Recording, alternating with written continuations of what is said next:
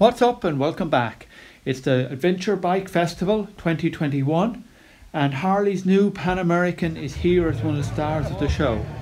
So on Friday evening it's giving a slow bike demo in front of a crowd when suddenly it blows up.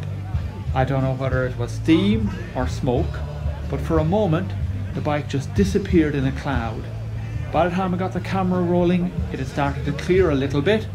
But as you can see, it wasn't a good demo from a Harley perspective.